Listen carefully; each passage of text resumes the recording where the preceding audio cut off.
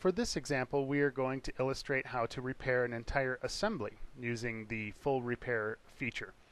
In previous versions of TransMagic, there was actually an assembly repair function that has been decremented because the full repair function now behaves in much the same way. It's just a matter of selecting all of the parts. Let's get started by opening a part. Let's go to File, Open, or Control-O, or the Open icon. TransMagic ships with a number of sample parts in the install directory, and let's go to, in this case, the SolidWorks directory, and let's open assembly number 4, which is drill fixture SLD ASM.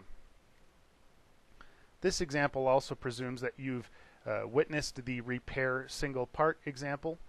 That explains exactly what's happening in full repair. Let's orient our part around.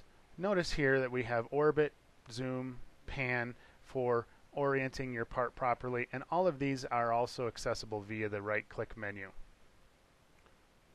So let's just zoom around here. And all of these parts in this particular example are fairly high quality. There is one part that does have errors, which is why we chose the example. In general, though, native SolidWorks parts themselves, being based on the SolidWorks kernel, are very high quality and probably will typically never require repair. Nonetheless, how you check for the geometric health of a part is, let's click again the single select icon, also accessible via the right-click menu. Click on a part and then click the check part icon. These P-curve location errors, this is a report output that does actually have some errors. These are actually very minor errors, and it appears because the output window here is very verbose that this could be a significant, check failure. It in fact really isn't. It's probably just a couple surfaces that need to be shifted a little bit in their P-curves. How we accomplish this task is you can simply select the entire assembly with a window select. That is up here. Drag a window. Let's deselect though, and instead use Control-A, typical Windows convention for selecting everything. And it's very simple to apply full repair to a full assembly. All you simply do is click the full repair icon, or again, that is accessible under the right-click menu. TransMagic will process each part individually, and this will be reflected in our full repair results window here. Here we see we have 10 input geometries, and then we go and list the geometric health for every body. Here we have 1 of 10. Go down and see our output results. Percentage of good geometry 100%.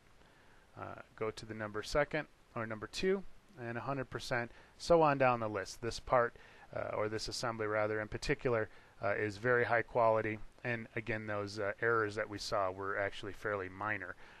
But let's check it again just to see what full repair did. Again, you single select, click on the part, and click the check part icon. And here what we have, what we hope to see, is a clean bill of health. And again, if errors aren't listed, we did not detect any errors. So finally, let's save this out. Let's name this AR for assembly repair. And for the output type, let's select the TransMagic file format. That is the TMR file. TransMagic TMR file is good for the life of a project because it's a nice, secure, stable storage mechanism, and it's also a nice way to save your progress. When you're looking at a part in TransMagic, you are actually looking at a TMR file. And finally, to bring in that TMR file and round trip the example here, let's orient it and then check the part just to make sure our results are consistent.